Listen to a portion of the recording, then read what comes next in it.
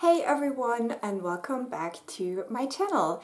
Today I want to share with you my summer TBR. Summer has just started, so it is the perfect time to revamp my little TBR card. And I do have quite a few books that I would love to get to. Will I get to all of them? Probably not, but this is the amount of TBR books I would have to read in the summer to achieve a 0 TBR. So this is just my pile of possibilities basically, and let's get into it. First of all, I do have some specific reading goals, and that is 5 series and 5 new to me authors I wanted to read this year. Because I do have a very big series for this summertime, I did not choose an author, so let's start out with that series. And that is the A Chorus of Dragons series. So we have The Ruin of Kings, The Name of All Things, The Memory of Souls, The House of Always, which is my favorite cover, and The Discord of Gods, all by Jen Lyons.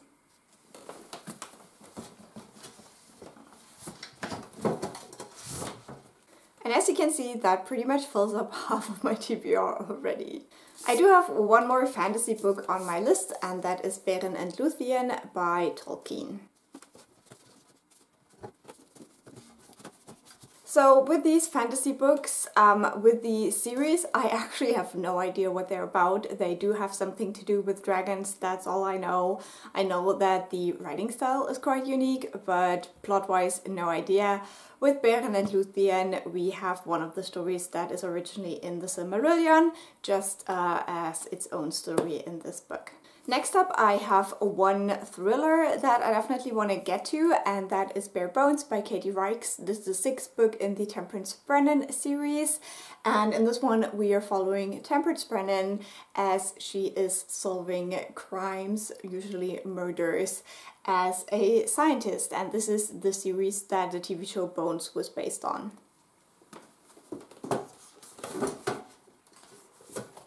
I also have one non-fiction book, and that is Lou Andrea Salome by Kerstin Decker. This is about a woman who knew a lot of very influential men in Germany in I think the 1800s, and the way that she led a very unconventional life.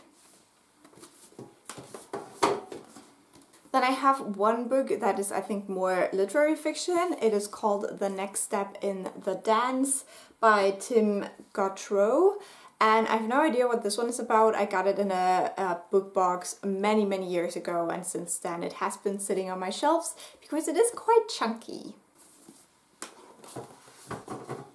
This one I got as a gift. This is called Wish You Were Here by Jodi Picoult, and I think this is a pandemic novel where a woman went to some kind of an island and then gets stuck there because of COVID-19. And another gift, I don't know if this book exists in English. It's called Die Weiße Maasai by Corinne Hoffmann. And I think this is about a woman, a white woman, a German woman, who married a Maasai man and lived with him and his family for a while. Now, this is not a book I would have chosen myself because I think it could be very problematic, but as I have gotten it as a gift, I will probably still check it out. Last but not least, I have 2 German classics. One is Ein weites Feld by Günter Grass. No idea what this one is about, but I think this is a writer after the Second World War. This is set during the, what do you call that? The reunification of Germany? I don't know. Yeah, I got this from my grandma.